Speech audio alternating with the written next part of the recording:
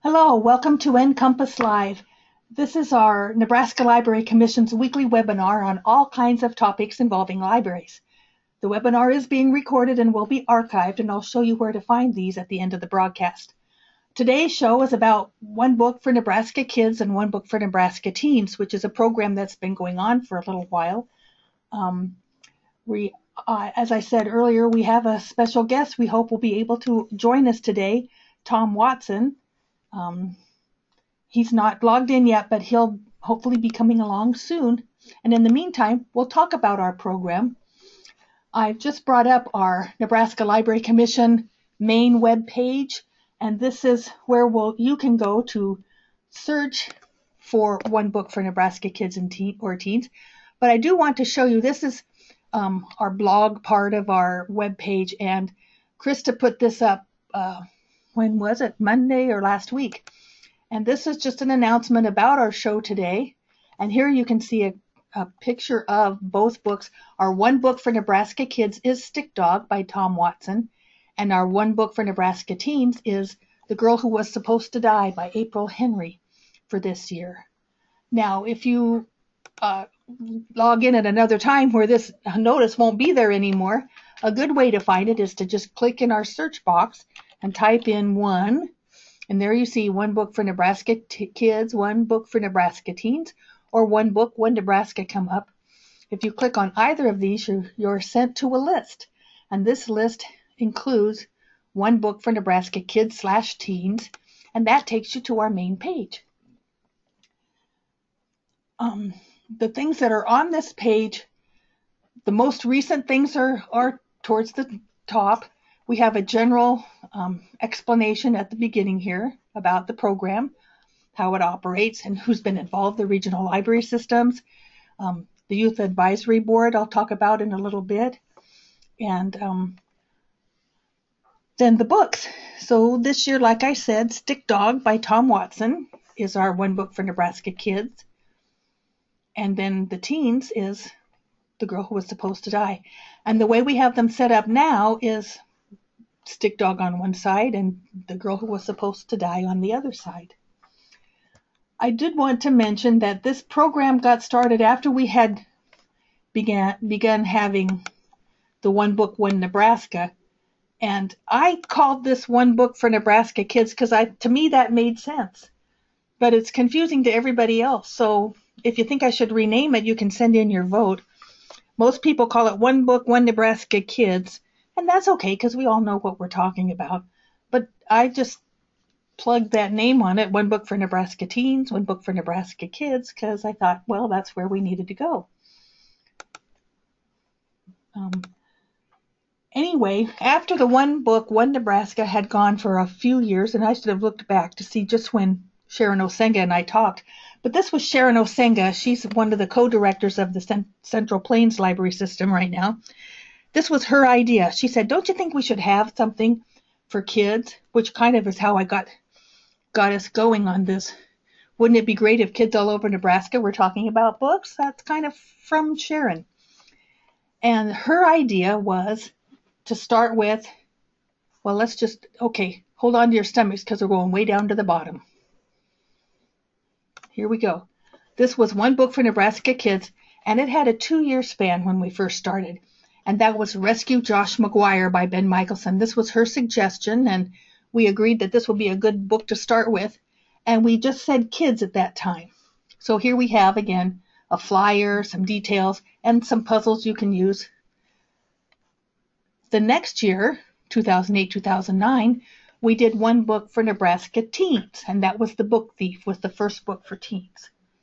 And we were at that time, we're thinking high school age, because not as many programs are geared to the high school age. I had a number of librarians contact me and say, please, please, please make this for the older age group. So we did. And for several years, we alternated. One year, we denounced the One Book for Nebraska Kids. The next year, we denounced the One Book for Nebraska Teens. And that's why these all have a 2-year span, because Rescue Josh McGuire was our One Book for Nebraska Kids for 2 years. And then we did The Green Glass Sea by Ellen Klages. And it worked out that she could come and tour around Nebraska and visit a number of libraries, school and public, and talk with a whole bunch of kids across the state. It was a terrific opportunity for lots of people. We're so happy that she was able to do that with us. And again, we have puzzles and activities, sometimes discussion questions. And see, all of this is still up here. You can still use these. The discussion questions are ones that we wrote here. If it looks like this, you know that they're ones that the staff here or the Youth Advisory Board wrote for the book. So if you decide, hey, I want to do that book this year, as far as I know, we still have the set that you can borrow from our book club kits sets. And maybe this is one you want to have your kids, your book discussion group read. Along with that, let's see, I'm going to Unwind by Neil Schusterman. It was fortunate that he also was able to come to Nebraska for a week and tour across the state and meet again with lots and lots of kids and teens. As I scroll up slowly, see, we're still doing every other one. The Last Newspaper Boy in America by Sue Corbett. And then up here in 2012, I was going to guess that. That was our last year of just one book, because that was Blank Confession by Pete Hoffman, which was our one book for Nebraska teens. And I'd had over time a number of librarians say, can't we have both books every year? Because I'll have my teens read the one book for this year, and then they say, what's the next book? When's the next book? And I tell them, well, that's 2 years away. And they go, oh, and are so disappointed. So we thought, okay, let's give that a try. So we did. We got going to kids and teens in 2013, which means they have 1 year of reigning supreme, but they're still all here, and you can still use them for a book discussion group or for your classroom if you want to have a classroom read. The books are here, the puzzles are here, activities. We've written activities for most of the books, which are just some ideas. Instead of there are also discussion questions, but the activities are something that they can create something along with the book. Like page 62, grade stands for Greeting and Review of Aliens Disguised for Earth. So then we said, well, create some other acronyms for the Intergalactic Bed and Breakfast. That's what the IBB stands for. I can't believe I remember that. Oh, there it is right above, Intergalactic B&B. And so some kind of fun things that they can do and they can share with each other, you can put up on the wall, things like that.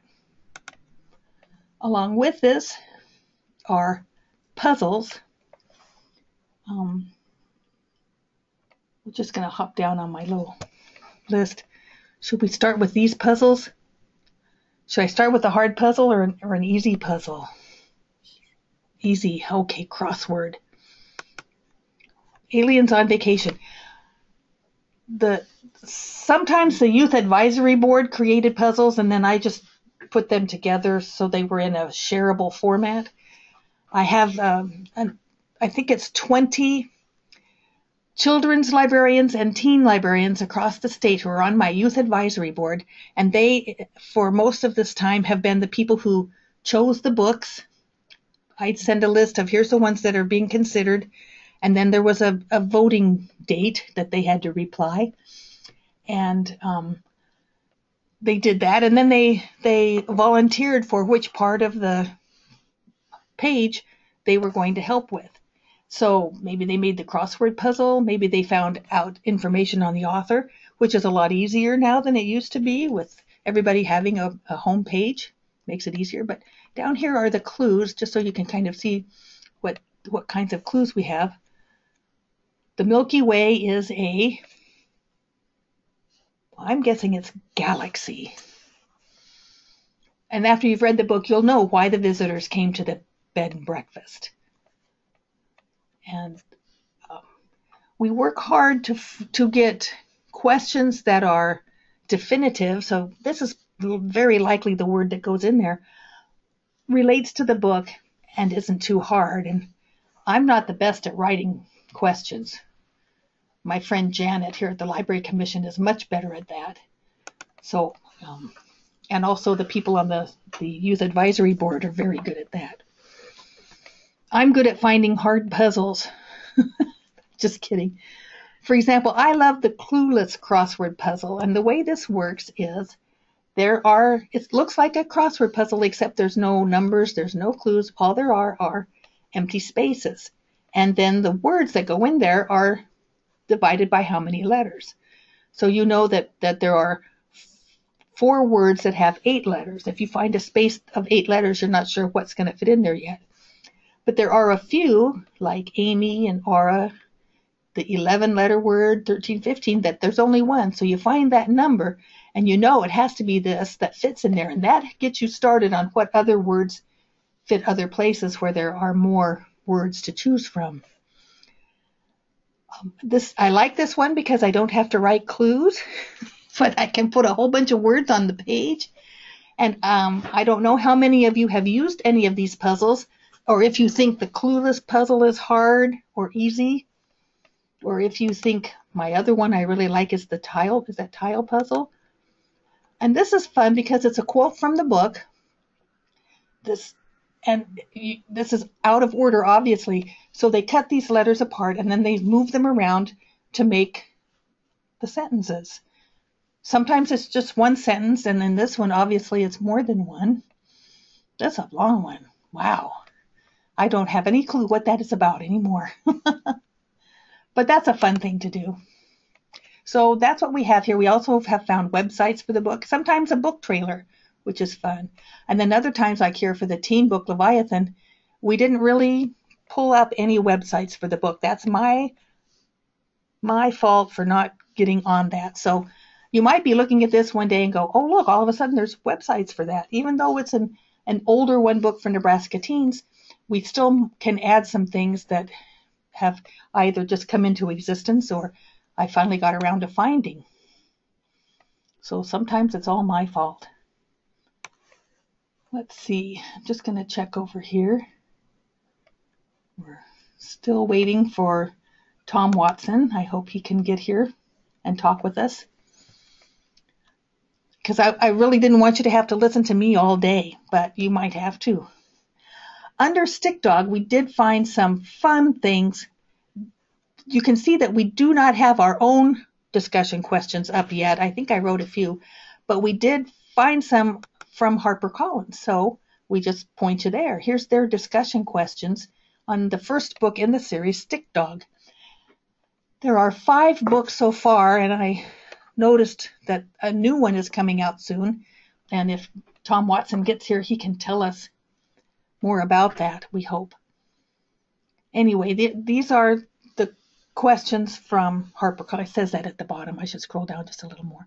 I try really hard not to move the page too fast because I get car sick if people move pages around too fast on me, so I don't want to do that to you. So that's HarperCollins, and I think linking to their information is not a problem because that's why they put it up there in the first place. There's also some authors, the authors page, and also the Stick Dog pages, which are fun because it has a number of things. You can go here and, oh, look at this. The next Stick Dog book will be released October 4. What's he doing over there?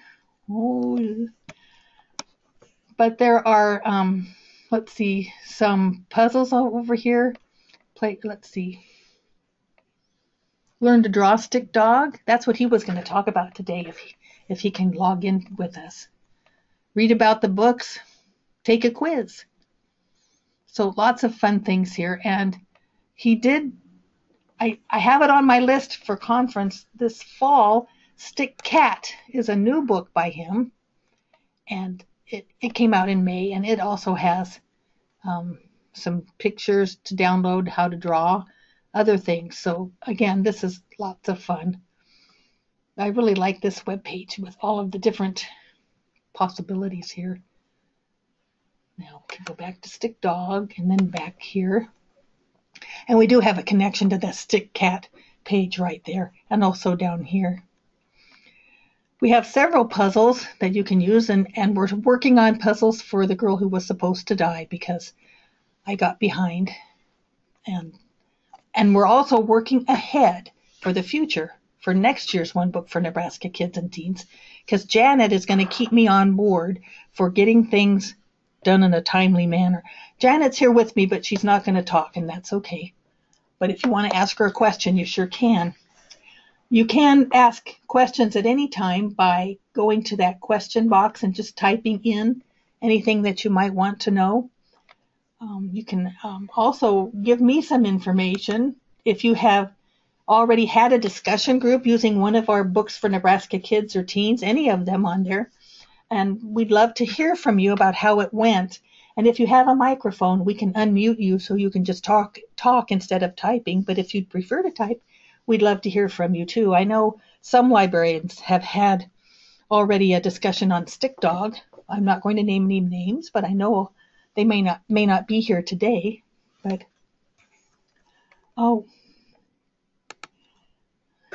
okay, we have some people who would like to talk. I'm going to unmute them, and let's see. Hello, you should be unmuted. Oh, you want Janet to talk. I didn't read that right. I thought you wanted to talk. Okay, you're muted again. Just say hi, Janet. Hi, this is Janet, one of the other people here at the commission, and I really enjoy helping Sally with her books because I love reading kids and teens books.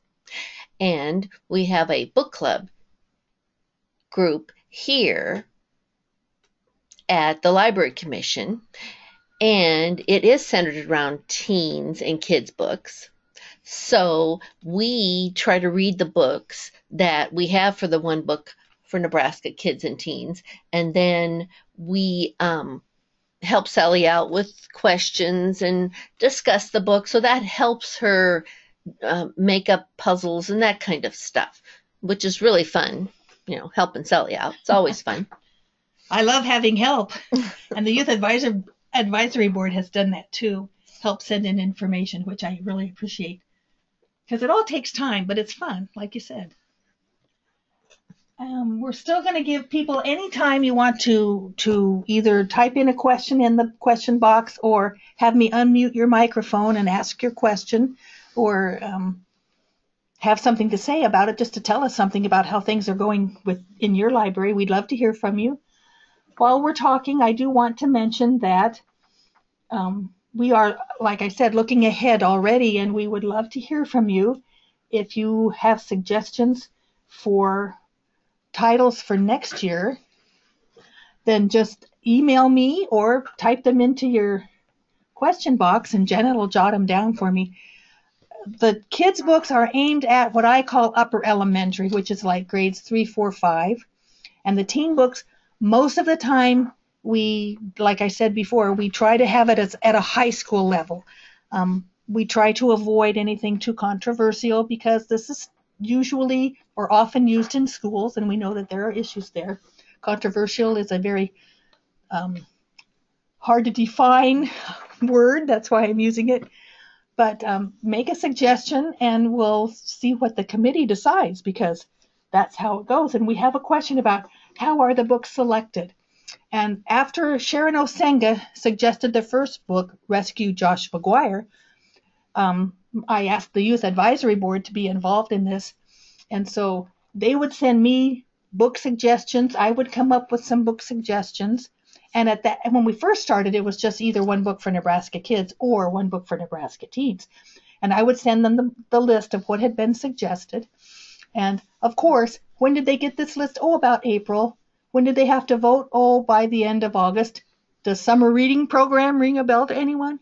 These guys did so much helping me out with this in the middle of being extremely busy with the usual library things that are going on. I really appreciate it. So I would have a due date by when votes had to come in, and they would email me their votes, and I would tally it up and then announce to them what has won. Most of the time, that's how this has happened. This last year, I only gave them like 2 weeks. I'm sorry. But it happened that way. And so they had I told them, let me know what you're familiar with. Let me know what you think from your experience would be a good book.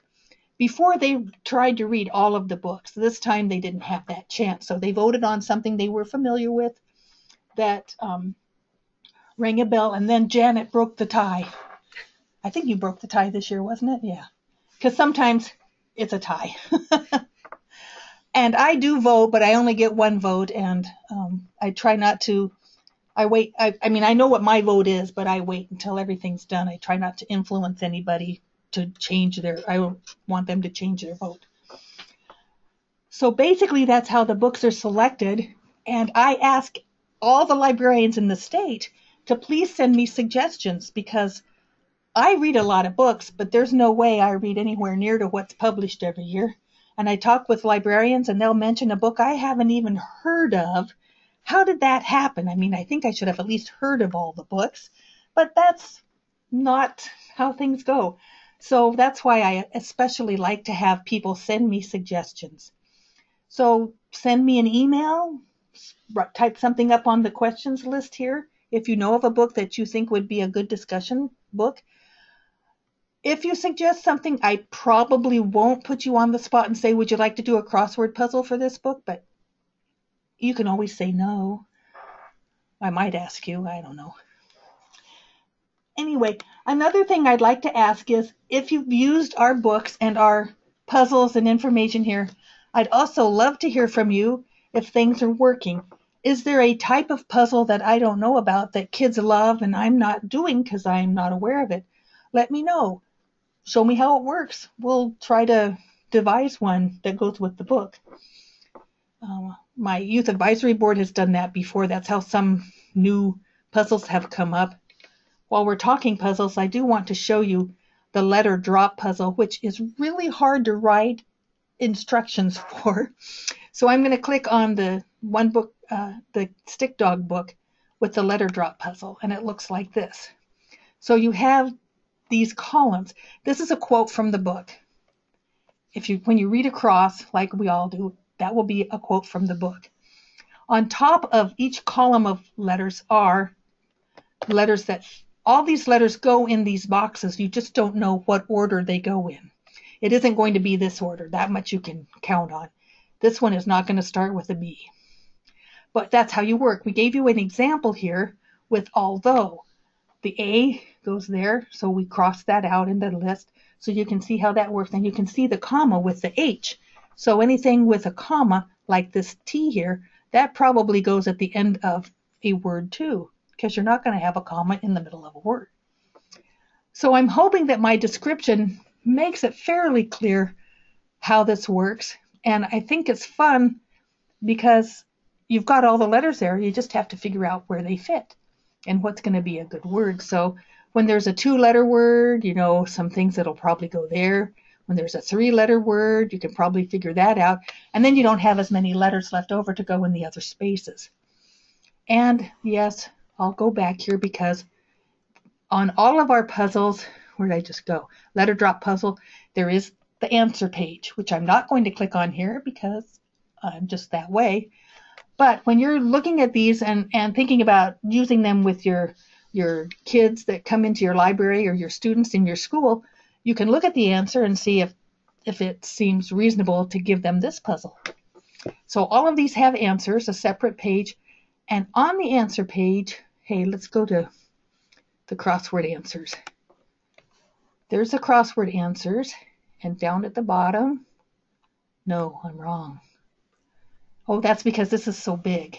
Excuse me. I was looking for the request for more. Is it on the answer pages most of the time?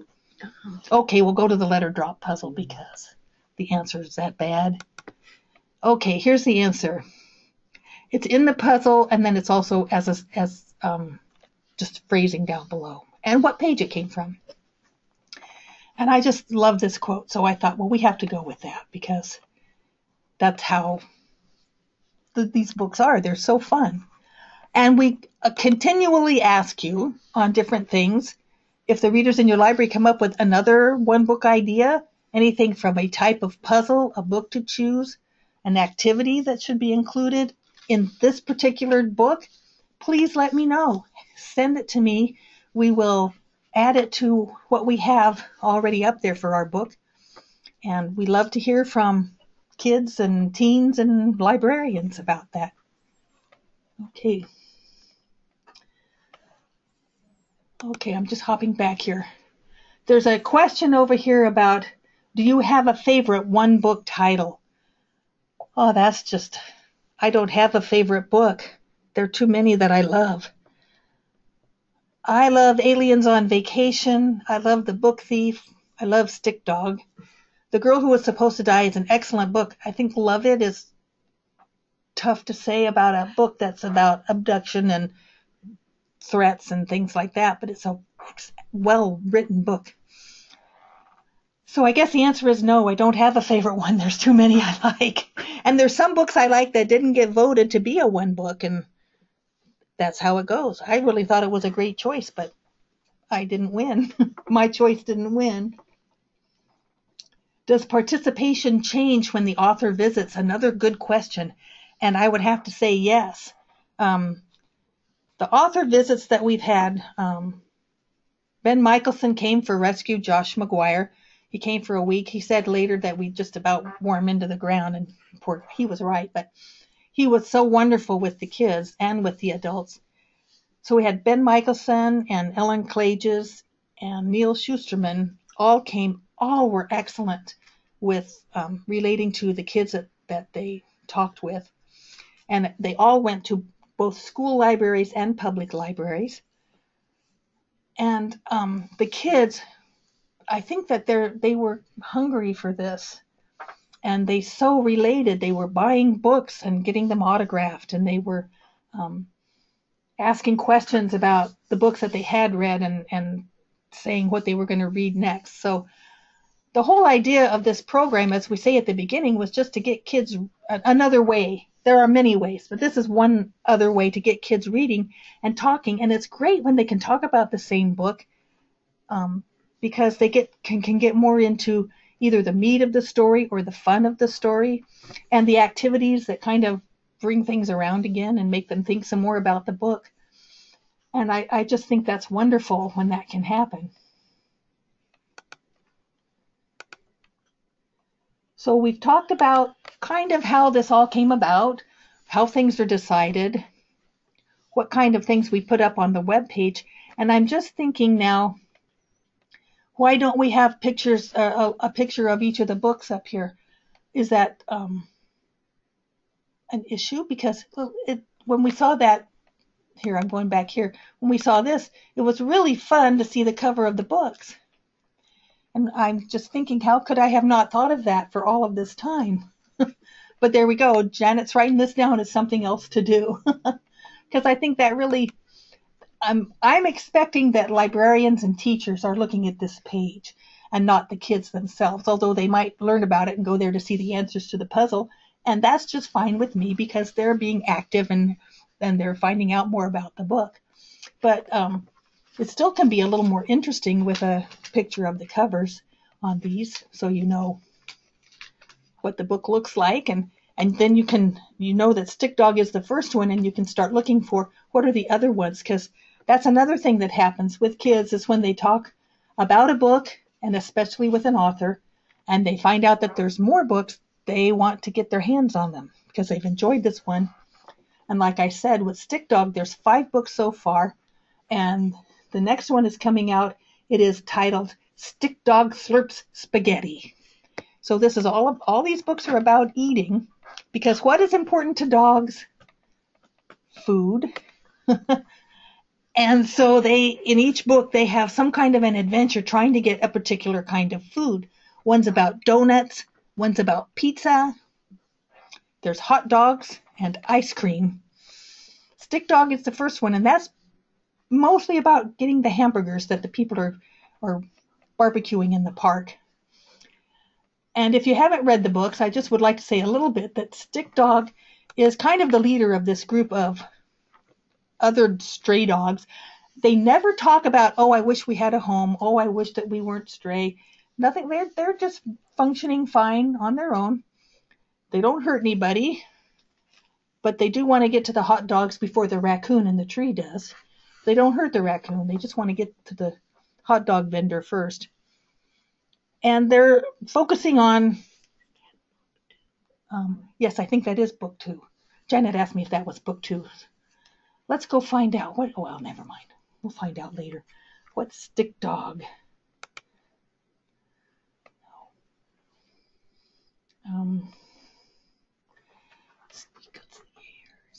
Stick Dog Home. You can talk. It's okay. The books. That's a good idea. Okay. Stick Dog Wants a Hot Dog. What a good idea to go to that page. There's the first one, which is about the hamburgers in the park. And the other dogs are, part of the fun is how they're named. The Dalmatian's name is Stripes. No explanation given. He does have spots on him. There's a dachshund named Karen, a mutt named Mutt, and a poodle named Poo Poo. And each of the other dogs have ideas for how they can get, like for this one, the first one, the hamburgers. Their ideas are usually extreme. I think it's in the first book where someone mentions a trampoline. If they could get on a trampoline and then bounce on it and get over, and they could somehow grab the hamburgers. Stick Dog is always very diplomatic. Well, that's an interesting idea, he would say. Now, does anyone here have a trampoline? Oh, no one does. Well, that's just not... We'll keep that as a good idea for the future, but for right now, we can't use that. It's his approach. I think it shows great leadership and understanding and respect for the others. He doesn't... I said it in a more of a condescending way. He isn't condescending, but he does know that's not going to work. First off, we don't have a trampoline, and second, bouncing on it isn't going to get us the hamburgers. But he doesn't say that to him.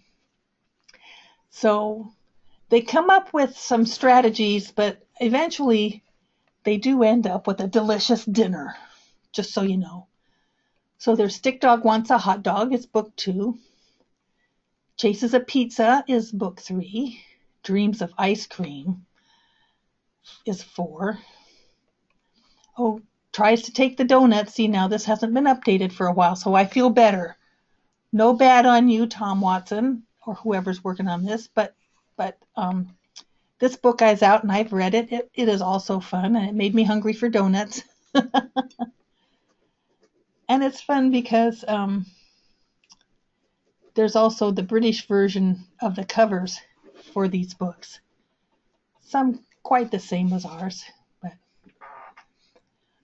Janet was pointing out that this is a good book for everybody, but particularly when you have reluctant boy readers, this one will grab them, because not only is it stick feet dogs in the book, everything is drawn like a stick person, stick dog, stick everything.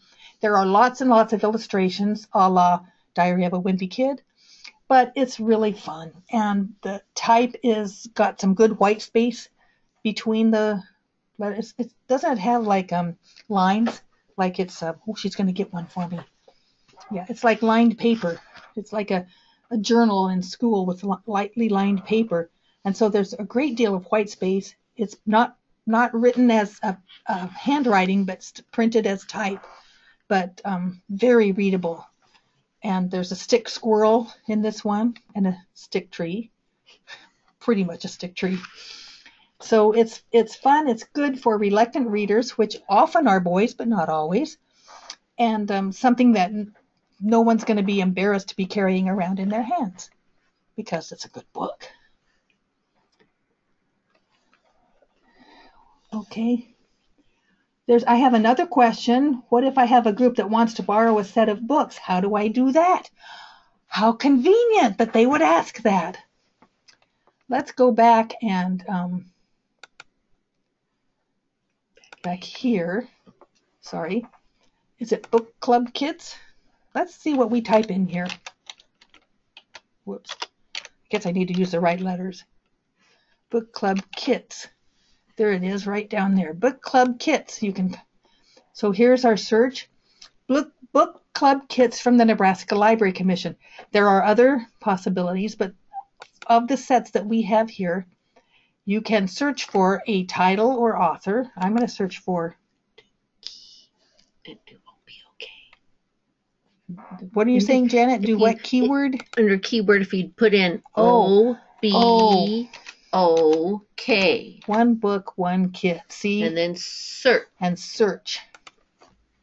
And here's, oh, that's so handy. Here are all of them that we've done for One Book for Nebraska Kids and One Book for Nebraska Teens are right here. You can see this one was kids, Aliens on Vacation, Blank Confession. And you can look at what the grade levels are suggested. There are the discussion questions included. If it's number one in a series, I read the second book. I'm thinking there might be a third one that I haven't read yet in that series. All fun. And it lets you know where you can go find, okay, also the puzzles. We can just click here for the book thief and hop over to the page we were on before and scroll down to where that book is highlighted and find the puzzles. So this is very helpful. I'm glad you had me type that in there. So if you know one you want, like The Last Newspaper Boy in America, you can click on Request This Kit. And then you get a form to fill out who you are, what your library is, your name, email. That plugs in the one that you want to request. And then if this isn't available in the time frame you have in mind, you can put in a second or third choice if you need to. And then how many copies you will need if you want our whole set and it's available. Good, you can borrow that. Up to 30 copies are available for this title. Oh, it's directed. I just thought it said sometimes up to 30. Thank you. So this particular title, you could request 25 or 30. If you're doing this for a classroom read, for example, that would be good to have. Then it says if you need more copies than we own, you're going to have to request them through interlibrary loan, and that means asking for them 2 to 3 weeks in advance. So what date do you want to hand these out? What date will your group meet? Anything else you think we ought to know? For example, you might say, looking for an audio version. A few of our book sets have an audio version, but not that many. So that's rare, I guess I'd say. And then you send the form, and we'll respond and let you know if those are available and when we're going to put them in the mail, things like that for you. So that's a good question. Thank you. Now we go back again. And I want you to scroll down a little bit. If we scroll down a little bit. If you forget that the search term is OBOK, if you go down more? Down just a little, entire collection, Nebraska. Oh, here we go. There it is, because that gives you suggestions at the bottom. Ways to search. You could have also put in one book. Oh, let's try that just for fun. That might also include One Book, One Nebraska titles. Let's find out. Yes, it does, because now we have some titles that are not One Book for Nebraska Kids, but other One Book, One Lincoln title there. So you can get a lot of ideas from this, besides the One Book for Nebraska Kids and Teens, for books that your adult or teen or children's book group might be interested in. This is a wonderful page that Vern designed for us, and I should remember who put all this information in there.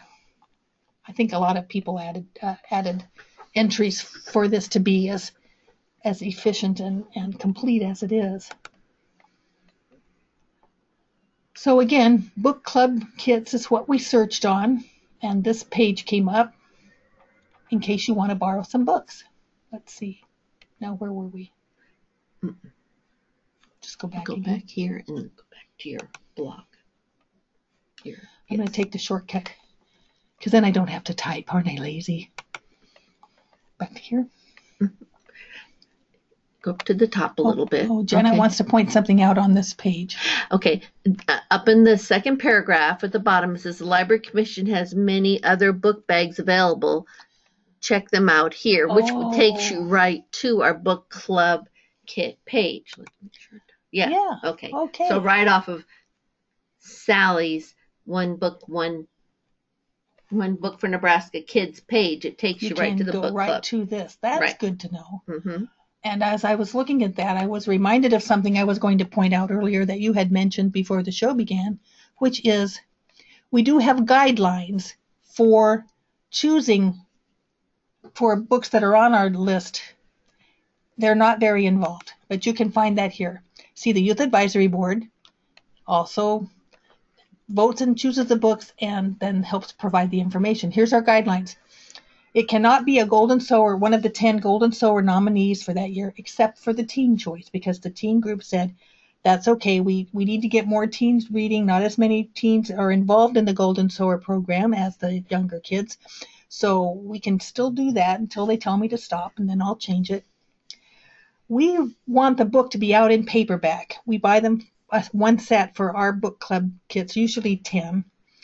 And then for other people, if they want to buy some either to give out to the group or to have in their library, the paperback approach is less expensive, so we want it to be in paperback.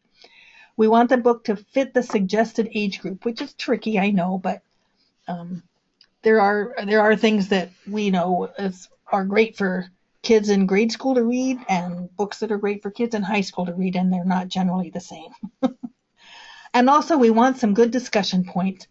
In our book group that Janet talked about, where we get together and discuss all kinds of children and teen books, there have been a couple, 3 times where we had a book that we all really liked. It was great, it was fun, and we had nothing else to say about it.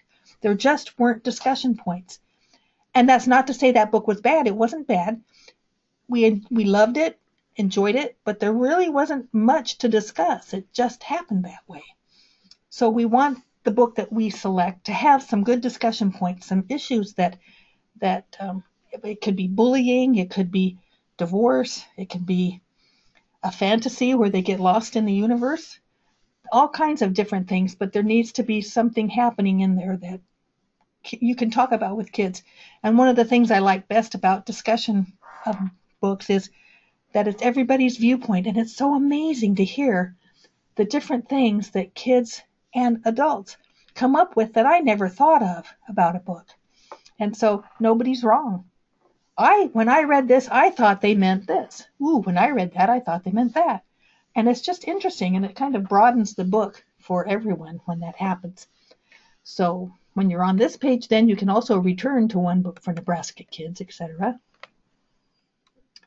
Oh, I have another question. Do we track participation in this program, number of readers and programs, etc.? We do have forms available. I haven't looked for that lately. I better get on the ball. Janet's writing it down. So that people who do have discussion groups can choose to send us an evaluation. We had this discussion, this many kids attended or teens. This is how it went, to let us know who's using it and how things are going, and also if they have suggestions. This is not a requirement. I know there are people out there having book discussion groups that I'm not aware of who they are or what books they're reading or what age group it is, but it's fun if you don't mind when you have a book discussion group, particularly using One Book for Nebraska Kids or Teens, to send that in to me so that we can kind of keep track of the people we hear from at least. But like I said, I'm not sure I have that on here right now. Mm-mm. Janet says no. Oh, by the way, we did take a hiatus last year, 2015, because we needed to get reorganized. And you can tell how organized I am because I let the ball drop again. And we were slow getting this up. Not Janet's fault, my fault, but she's got a time frame for me now, so I'm going to keep up with it. And my youth advisory group will help me keep up with it too. Some other things that we were going to mention. Oh, I don't know if I really brought this up, but if you're using any of our books and you're using any of our puzzles, I said, tell me about puzzles that you are aware of that I don't have, but I also want to know if the puzzles that are there that the kids are using are too easy, too hard, too complicated, or too simple, so we can adjust. What we offer now is kind of how we think the group a general group of kids or teens would go. And one year, some people on my advisory board mentioned that they didn't think that teens really did puzzles. And that could very well be true. But we still do puzzles for the teen book because I just don't know. I think some of them might be take-home puzzle. Here's a puzzle, take it home if you want to, do it or not, particularly for teens. It can also just be sitting out there so kids who've read the book can just sit and do a puzzle about the book. Or they can do a tile puzzle even if they haven't read the book, and maybe that'll get them to read it. It could just be what's it called? A program, there's a word for it. Anyway, just something that's sitting around that kids can look at or not, sitting there on the table. Appetizer? An appetizer, Janet said. Because what's our goal here is to get kids and teens reading and having a discussion about the same book when that works out for them. There's no rule about how this happens. In your library, if it's easier to say, hey, teens, if it's summer, for example, this June, everybody who wants to can read The Girl Who Was Supposed to Die, and then at the end of the month, we're going to have a quiz or like a Jeopardy program you could make up, something like that they could do this on their own, read it, think about it, do some puzzles to kind of get the thoughts in.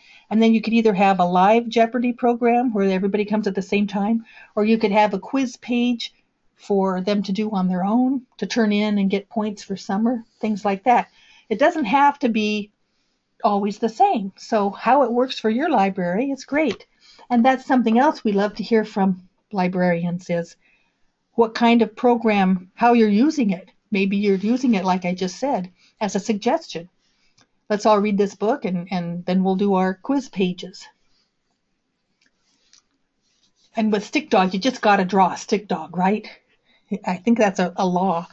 You don't have to draw the original character Stick Dog. You could draw Stripes or Poo Poo if you want to, but you just got to draw a dog, I think. Maybe you could get away with not doing it, but I think the kids would yell and want it. So I'm looking again, and for some reason, Ted Watson has not logged in. I'm thinking something came up. He told us that he was traveling to several libraries this week to give presentations, and that at the time that we booked him, he was available this morning.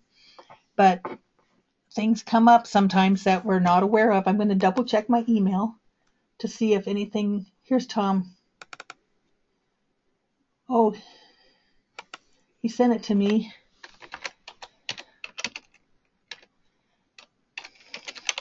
I'm going to type to him to log in.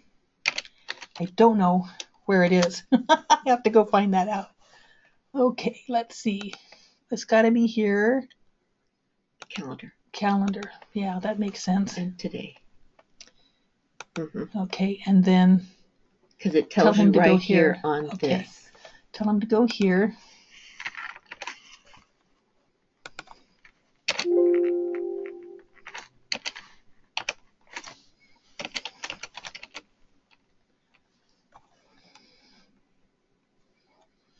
Where does he click? Okay, click on number 1. Let's see. Sorry, I know this is on the air and we're just typing some things in here.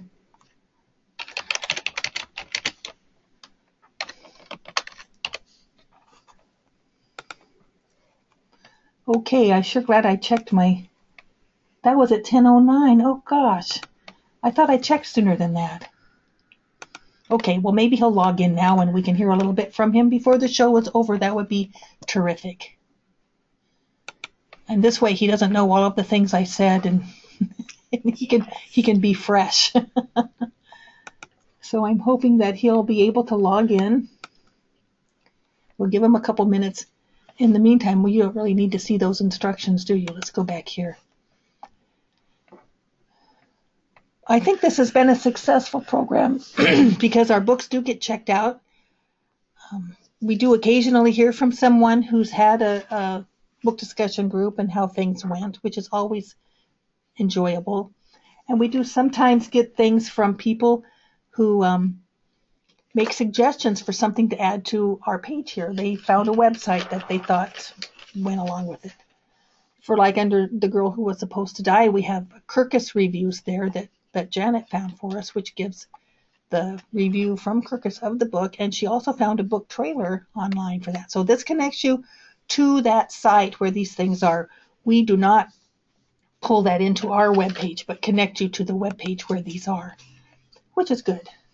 Okay, let's see. See, I think if I click twice, then all of a sudden he'll be up there as an attendee. That maybe he gave up on me.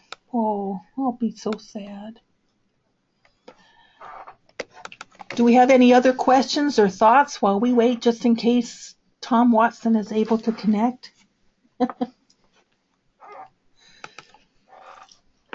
Janet, do you have anything you'd like to add from your viewpoint of giving me nudges to get these things on our time frame we need? I will mention just one thing about the teen book, The Girl Who Was Supposed to Die. As I was reading it, I was paying attention to how long this is happening. You know, the book is so many pages, but the time frame of how it happens isn't very long. So, you know, sometimes books are like months or weeks or days or years or whatever, but when you actually sit down and look at it, the time frame is it's less than 48 hours. Wow. So it's like happening very quickly. You know, it's fast, but it really is fast paced. I'd kind of forgotten that time frame part of it. I'd like to point out that Janet pulled together the description of The Girl Who Was Supposed to Die. And it sounds a little freaky when you say, do you like abduction, escape, and paranoia? But yeah, she was supposed to die, and they're still after her. So it is a very action-oriented, but also trying to figure out what's going on, who am I, what's going on, and where should I go to be safe is another good question. And all the while thinking, first of all, she didn't know anything about her family. And then once she started getting more information back, she got, oh, maybe my family doesn't exist anymore. Maybe they're all dead. You know, in addition to what's happening to herself personally, there's this other thing. What happened to my family? So it can be a very emotional book, you know. Right. But actually, and April Henry is a popular author too with the teens. She's an adult author as well. She has a number of adult books that are popular and a number of teen books. She has a teen book series that, of course, I can't remember the name of right now, that are popular. Oh, Janet says we should go to author information. What a good idea. Here she is. Books for teens and adults, for adults and teens. Okay, I'm The Body in the Woods. Oh, excuse me. That's the first book in the Point Last Seen series, which I've read, and well, that is so fun. It's not fun because they're looking for evidence for a murder, but that's a great picture. The body, people are going on a hike and they find a body in the woods. And this is the first book in the series, The Point Last Seen. Very well, very good book, and the other ones are good too, so you just never know which one should be the one book for Nebraska teens. And should we ever have a different book by an author we've had before, or is that fair to all the other authors in the world? That's another good question. And I did notice when we looked at guidelines, is that here? Up at the top, but just a little bit under our guidelines, it doesn't say anything about how old the book should be. Or, you know, do you read things do we select books that are more than 5 years old, 6 years old? Yes, we do. Okay. We have. I guess that's kind of not really stated, but the book must be out in paperback. It's kind of my way of saying it does need to be available. And there are a number of books that are around for a long time still available in paperback. So that's good. And yes, if you have an old favorite, check it out, see if you can still buy it, and then send me the title if you'd like. And we don't always buy brand new books. True. Because we have purchased some used books from Amazon or other online retailers. Also from library book sales. Yes, we are your customers too. And sometimes when I go to the Scholastic Warehouse sale, I find a title of one book for Nebraska Kids that we can include in our book sets. We get the books all kinds of ways. Mm-hmm. Well, there's Tom. Oh, yay. Hello, Tom. I'm going to make you an organizer. Let's see. No, a presenter. Yes, I want you to be a presenter, and I'm going to unmute your line. And let's see. Can you talk to us? Let's see. Can you hear me? Yes, we can. Now. Okay, so I need to show my screen, right? Yes. Okay. Hold on a second. Have you already started? Oh, yes, we're kind of winding down. Whoops. But you have plenty of time. Don't worry about it. I did something bad. Okay. All right. Hang on just a second, because I'm going to change our screen sharing to your screen, because I think, well, I can't do that just now. I'm going to ask the people in the laptop room if you can see Tom Watson's screen. How am I going to know that? Because you'll be seeing an incredibly handsome man. Here we go. Yeah. Let's see. We can see Tom's face. Yay. Okay. So you are being recorded. Thank you so much. And you... Sure. So can everybody hear me too, I assume? Oh, that's a good question. I believe so. Linda and everyone, can you hear him? Oh, they say yes, incredibly handsome, and yes, we can hear him. Okay. Well, I'm just going to, usually what I do with a school visit is I will do a drawing lesson with the kids for the Stick Dog books, and I'll draw all the characters. And I thought if you guys are teaching the class, or, if you're talking about Stick Dog in class, it might be kind of a fun interactive thing to do with your own kids in class, to be able to draw the characters. So the idea here is that we're going to draw them together. So I hope you all have pencil and paper, or you can get them relatively easily. And we'll draw the characters, and then you can draw them with the kids if you're actually using the book in class. Does that make sense? Yes, it does. Thank you. I have pencil and paper myself. Okay, good. This will not take very long. It'll take about 5 minutes, and then if if anybody has any questions or anything, I'm happy to take those. And it sounds like, Sally, maybe you're going to have to kind of be the person who gets them back and forth, right? Yes. Okay, that's no problem. Okay, so let's draw a Stick Dog, and here's what I'm going to do. I'm going to draw it down here, then I'm going to hold it up to the camera, okay? Great. Let's see. Stick Dog starts with a rectangle. I need to make sure you're seeing that. I can do that.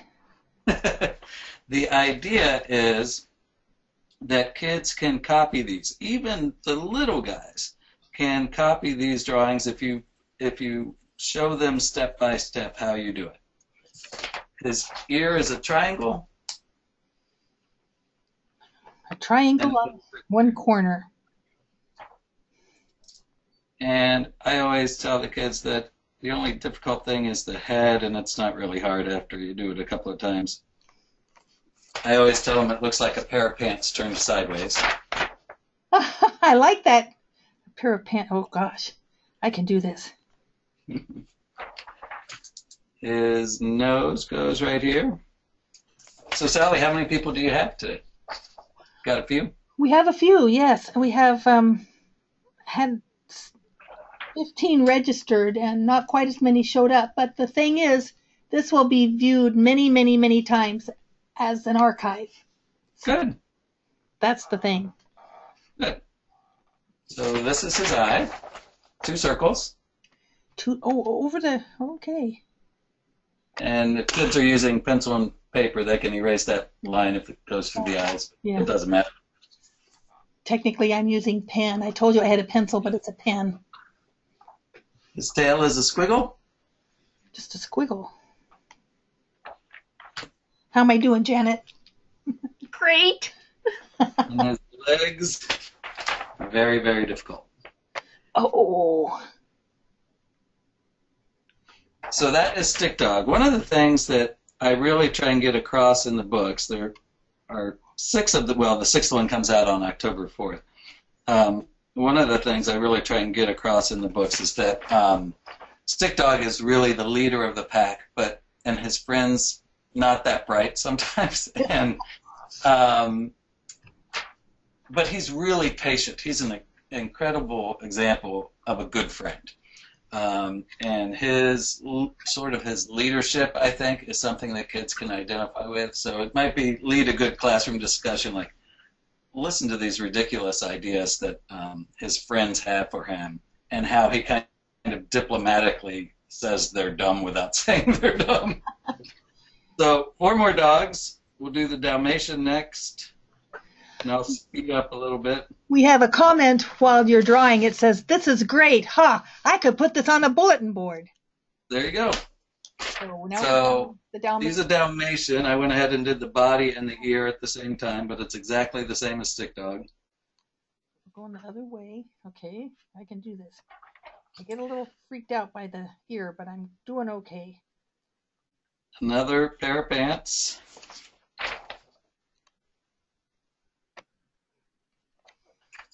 Same nose, same eye, except she's a girl. So she gets eyelashes. Oh, okay. That's the only thing that distinguishes my characters as male or female is eyelashes. I didn't And realize that. Dalmatians have thick tails, so I always say you need to draw a banana at the end. Oh, a banana.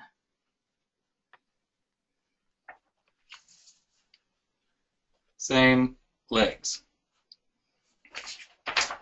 Now, if you look at those two, I purposely did them on the same piece of paper because you can tell they're pretty much the same dog except for eyelashes and a thick tail, right? Yes. But she's a Dalmatian.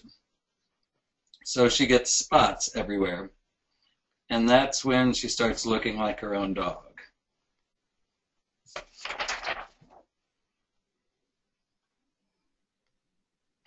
And her name is Stripes. And she's, covered in spots. Okay, 3 more dogs. Okay. We'll do the poodle next. His name is Poo Poo, and I can tell you, quite honestly, that there are times when I really regret naming that dog Poo Poo. He starts with a rectangle.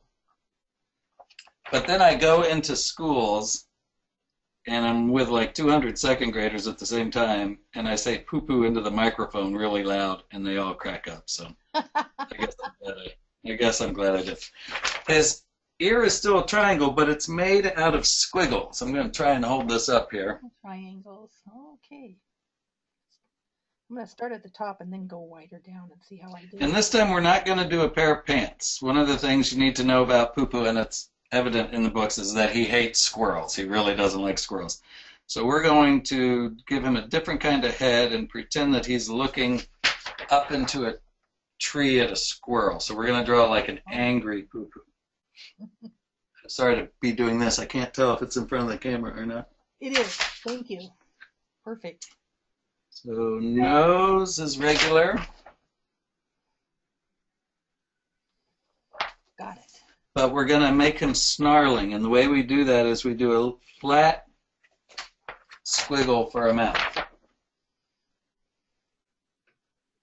Oh, okay. Got that. He does look. And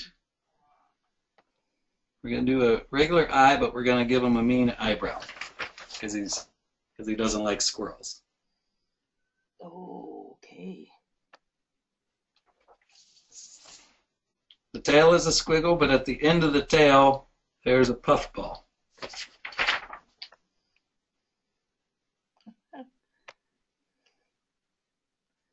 It's squiggly like the ear. Same legs, but at the end of the legs, more puffballs. That's what makes him look like a poodle, hopefully.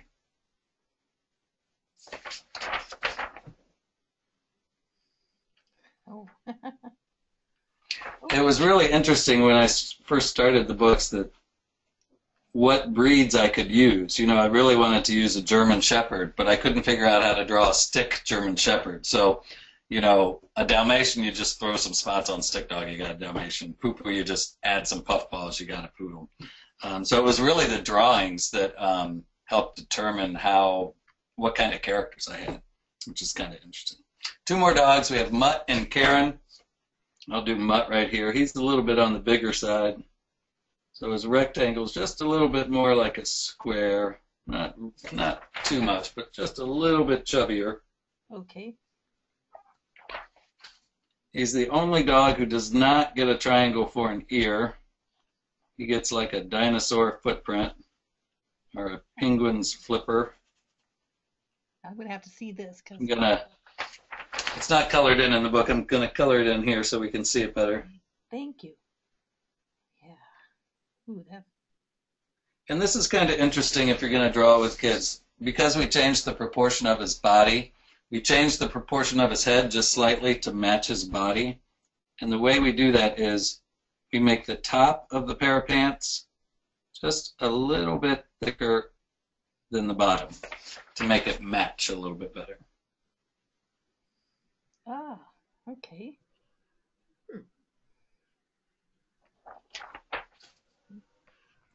Nose and eye, he's a boy. No eyelashes. 3 boys, 2 girls. Next one's a girl.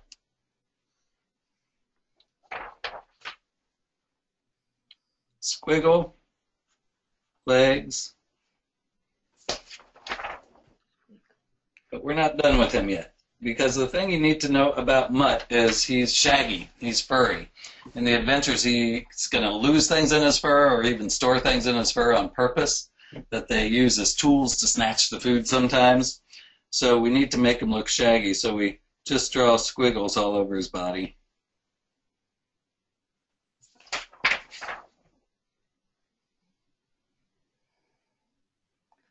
So how much did you practice before you figured out that would look like, the squiggles would look like hair? Because they do.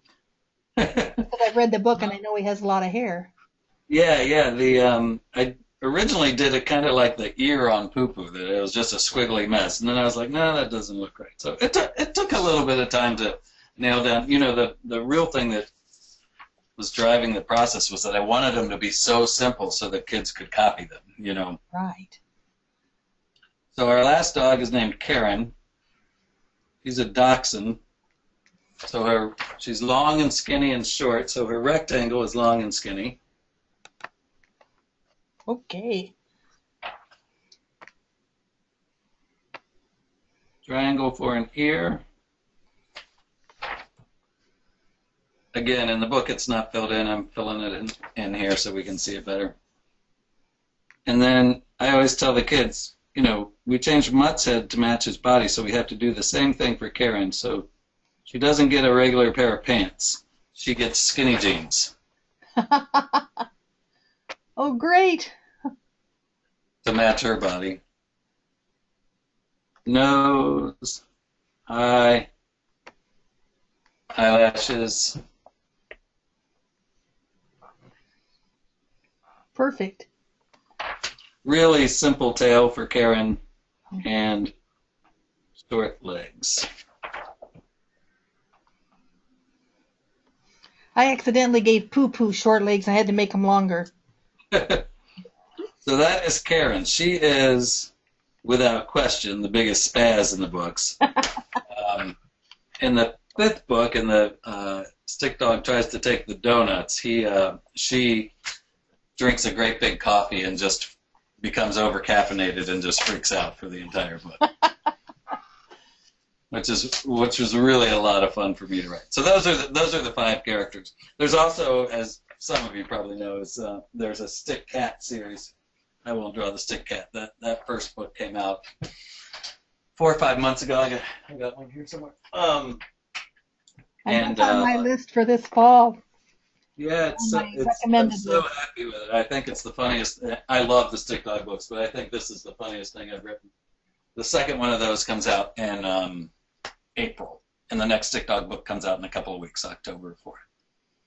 So I'm happy to do any questions you have. I was so pleased when I heard about this one book, one Nebraska thing. Stick Dog has won a few awards here and there, but I love the idea that kids in a whole state might be reading something at the same time. I think it's a terrific idea. We do it here in Chicago, actually. It's just a Chicago Reads kind of thing. And I think it's an idea that's catching on. And I got just some Google alert or something about it, and I thought it was really neat. So I was happy to reach out and, contact you, Sally, and be able to make this kind of thing happen. It's a lot of fun for me. So if you have any questions, I'm happy to take them. If not, I know you all got jobs to do, and I got things to write, so I can just scooch too. I'll leave it totally up to you.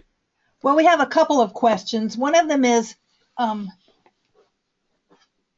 as you came up with the names for the dogs, and Poo Poo, the poodle, makes sense, and Stick Dog makes sense, and Stripes is fun because she's spotted. But how do the kids react to the names of the dogs, or do they pay attention to that? Oh, they totally pay attention, yeah. And I've always thought it's funny when people name their dogs human names. So I had to have one of those. That's how Karen got her name. She was almost Mildred, but I wanted to do something a little bit more common, I guess. I love old-fashioned names. The raccoon in the second book is named Phyllis. I love that name, too. And I'm looking for a character for Gladys. I really want to use the name Gladys. I just love those old-fashioned female names. They're just great. So the kids, yeah, they do pay attention to the names a lot. And like I said, when I say poo-poo out loud, I get big laughs, especially from the younger guys, Well, a quick question now also about Stick Cat. Yeah. I know that Stick Cat is Stick Cat's name, and her friend, am I right? Yeah, his friend, yeah. His friend, excuse me, is Edith. Right. Are there going to, you said another book's coming out in April, are there going to be any more Stick Cats in that group, or do your Stick I don't think so. One of the things, I know I just finished the third book, and it's all approved and everything. I'm working on the pictures now, but so I know in the second and third books that there were just Stick Cat and Edith. One of the things I found in the Stick Dog series is with 5 characters, it's hard. These books are 20 to 22,000 words long, and it's hard to give everybody a role to play when you have 5 characters. Oh, that's true. A lot to keep organized on the page and in the story. So I kind of purposely, with Stick Cat, said, I'm going to start with 2 cats. And it gives me a lot more sort of creative freedom to develop the characters in that first book. It takes a while in the Stick Dog series to find out that, Karen's a spaz. You kind of get hints of it, then you kind of realize it. You're kind of 3 or 4 books into it before you're like, oh, this is sort of, set in cement now that this is who this is. So there won't be any more cats for a while, I don't think. We have another question. Someone wants me to ask you about the pets that you own or have owned. Yeah. I have a dog here at home. He's upstairs now. His name is Shadow. He's a Labrador Newfoundland mix. I like to say he looks like a lab with a bad perm. He's all black. He's a big dog. He weighs 120 pounds. And I get a lot of my ideas from him. I share this story with kids all the time when I'm at schools, that when we're in the car, it's my wife Mary and I in the front, and Elizabeth and Jacob are in the back, but Shadow will be sitting back there with them, but he will sort of lean forward to look out the windshield with us. He wants to see where we're going, and every time we go under a bridge, he ducks. That is great. Which I always tell the kids, I'm like, that's kind of how dumb my dog is. He thinks the bridge is going to hit him in the head. But I get ideas from Shadow because, the story is, the stick dog story is that, stick dog is the leader, he's the smart one, and he really helps his friends who have kind of ridiculous ideas in ways to get the food, to kind of calm them down, to keep them on the path, to get them away from squirrels that are distracted by, like all that kind of stuff. So Shadow is very useful as a frame of reference for those 4 kind of dumb dogs. Well, someone's asking you, so no cats at your house? No, I'm actually allergic, believe it or not. So the cat stuff is totally fictionalized. Some of my college roommates had cats, but that's about it. The Stick Cat book was actually supposed to fit into the Stick Dog series. It was supposed to be the 5th Stick Dog book. And I had worked out a way with the narrator to kind of explain why he was going to do a Stick Cat story instead of a Stick Dog story. And I sent it to HarperCollins, and they just went crazy for it. And they were like, oh my gosh, no, this thing has to be its own series. And I really think the reason they wanted to make it its own series is not necessarily for Stick Cat, who's a terrific character, but is sort of similar to Stick Dog. But it's because of his best friend, Edith. She is just an absolute character, and they just fell in love with her at Harper. She's prissy like a lot of cats are. She's fluffy. She's very standoffish. She's not the brightest cat in the world, but she's also incredibly brave. Their adventures are not about food. They're completely different. And it takes sort of her courage to help them achieve their missions sometimes. And you'll just have to read Stick Cat, and I think you'll agree that Edith is crazy. She's my favorite character to write about right now. She is great. I'm looking forward to the 2nd book in April. Just a quick question about, you said you were doing the drawings on the book now, and I'm assuming that even though they are stick dogs and cats, the drawing isn't as quick and easy as we all think it would be. No, it isn't. It takes some time, but I have help with the final illustrations on the book, and that's something I always try and point out. A guy named Ethan Long does the final illustrations in the book, so I will do all the original sketches, and then I will send them to Harper, who sends them to Ethan, who does the final sketches. And the thing I've realized that he does, it's sort of like, I don't know if it's co-illustrator or what. Ethan and I have talked about it, like, I don't know how to talk about this. One of the things I really appreciate, he's an artist, and I'm completely comfortable saying I'm not. But he shows motion with stick figures that is just, it's like magic to me. He's a real artist, and he can show a dog like nodding its head or turning it away or going around a corner or speeding up or slowing down with motion lines that I just think is incredible. So he takes sort of my basics, but he's able to add his own little tweaks to it that bring them to life more than I can. And I'm so happy that we have him to help. But really the story of the illustrations, as I said before, is that kids can copy them and kids can draw. I can't tell you, I've visited with thousands and thousands of kids, and there is never a time when we don't have a good time drawing these characters together. And then I'll do actual illustrations from the books too. I do Karen the Doggy Tornado, which is in the first book, and some other things. And it's, if you can sort of, as teachers or librarians or whatever, get the kids with pencil and paper and go through these drawings like we just did and do it with them, you're going to find that this little spark happens, and it makes them identify with the books in ways that I think are really interesting and fun.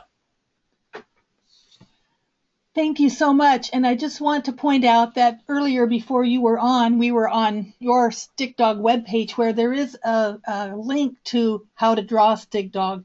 So anyone watching this and needs a reminder, I'm hoping that will help them remember what you just showed us today, so they can get a reminder of how to do that with their kids.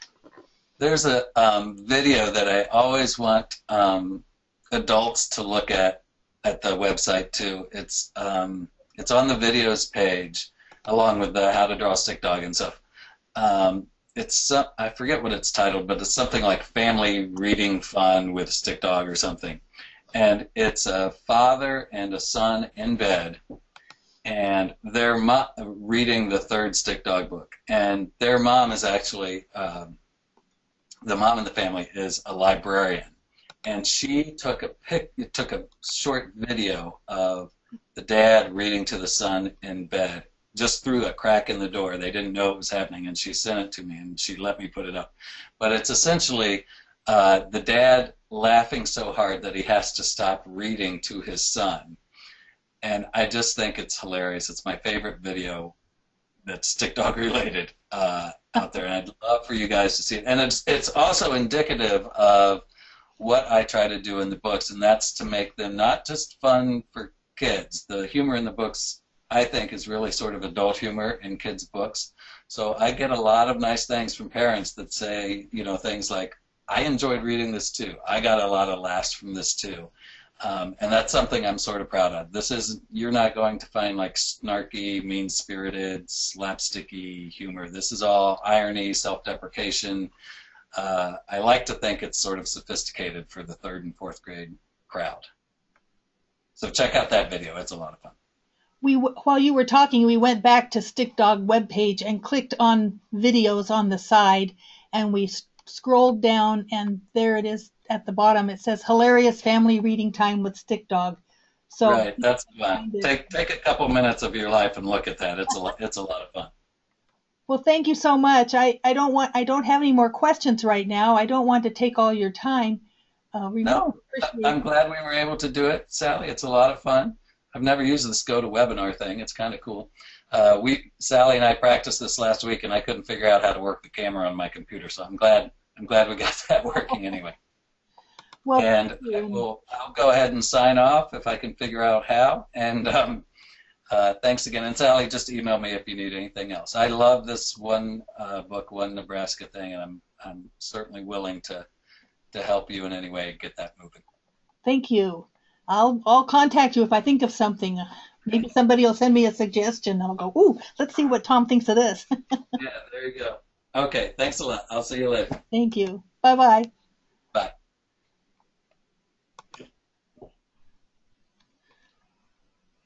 Okay, so I'm not really sure what screen you guys are seeing anymore. Let me I think it's over here probably still. Let's look at questions, see if there's anything else. Hang on a second. Oh, sorry. Oh, well, I don't know. Under questions, we have thank yous to Tom Watson, and I'm just scrolling through the questions because things went goofy on me. But thank you to him for his time, and so I'm still feeling bad that I didn't check my email sooner, I guess, but anyway, for those of you who want just a quick, I don't like it when that happens. Okay, let's go here and go home. I'm going to drag this over here because I think this is where things are showing up, and if I'm wrong, then I'm just kind of wasting your time. But I just want to show you where the NCompass Live, see when you type in NCompass, here comes NCompass Live Show. The other one are and here you click on that. You'll see what shows are coming. Next week we have Pokemon Go at your library. And down below this list of what's coming up are archived NCompass Live sessions, and that's where you can go and look and see something that you missed or you want to watch again. Maybe you just want to see the part where Tom Watson was talking again, and that'd be great. You can find them on our webpage with a quick search, and that's all it takes. Okay, now I have to find my gizmo. There it is. Thank you for joining us today, and thank you for your questions for Tom. I'm so glad that he was able to connect with us and be on our show today, and we'll see you next Wednesday at 10 o'clock Central Time for our next NCompass Live.